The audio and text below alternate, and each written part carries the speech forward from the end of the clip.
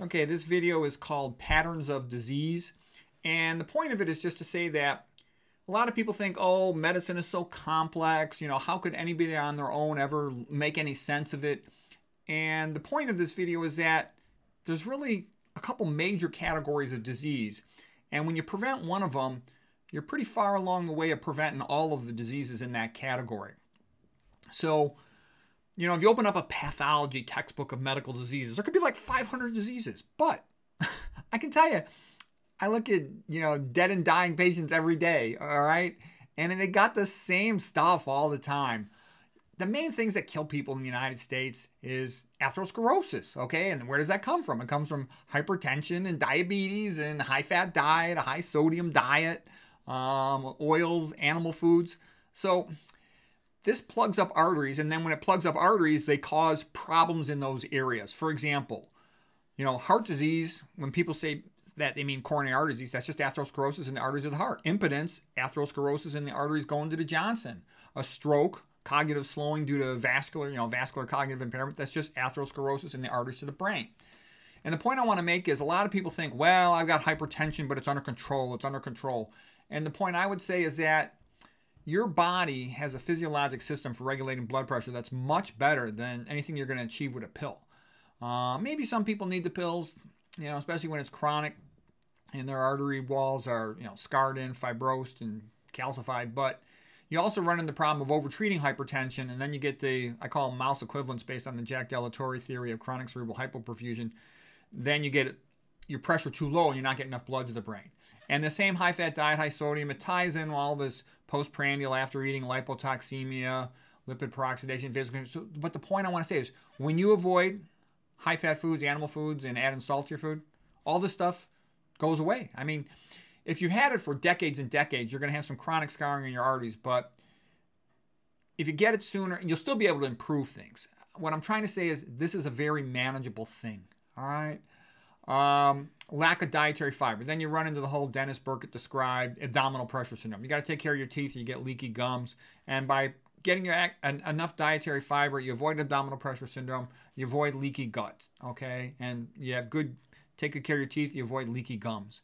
And these are the main predisposing things to autoimmune disease. So in just a few things, by eating a low-fat vegan diet, you've prevented all this atherosclerotic stuff, hypertensive stuff, diabetes stuff, type 2 diabetes. You prevented abdominal pressure syndrome.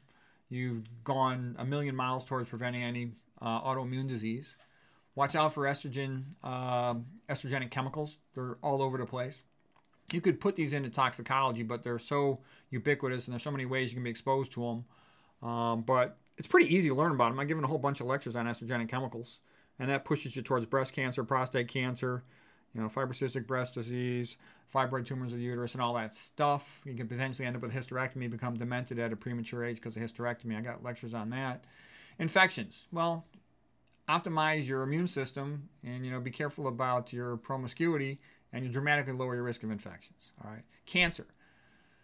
If you want to help prevent cancer, the same dietary lifestyle approach goes dramatically towards doing that. Plus, learn about the metabolic theory of cancer. You can't make sense about cancer until you study the metabolic theory. Once you study the metabolic theory, lots of things become obvious that are helpful to you for preventing, reducing the risk of cancer and improving prognoses.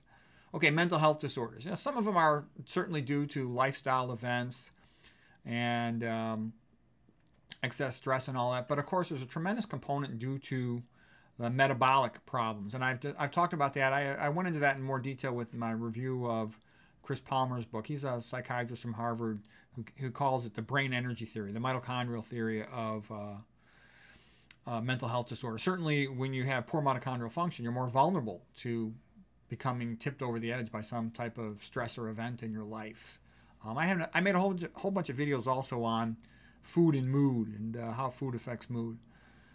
Okay, toxicology diseases. This is something almost knows about. By the way, doctors in the United States, they are not trained in diet and they're not trained in toxicology. And that's about 75% of disease, okay? And then when you say, well, what disease is not included in that? Well, trauma, okay, so trauma is a separate subject. Yeah, it certainly is. But if you include trauma and diet and toxicology, that's at least 80% of disease or more. Okay, so it's pretty important to know about it.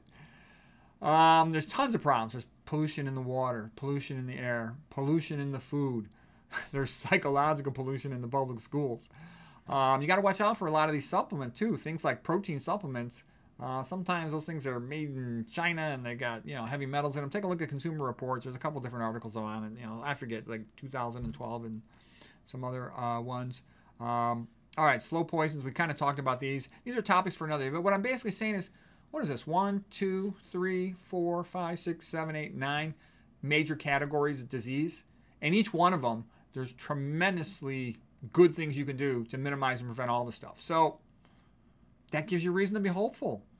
Just understand a couple basic concepts. I've lectured about all this stuff, and you can dramatically improve your health. Instead of being like the typical American, you know, fat, cognitively slow by their mid-50s, and, you know, kind of sad and pathetic. You just do this. It's easy. You can do it on your own, and you can dramatically increase your chances of aging well.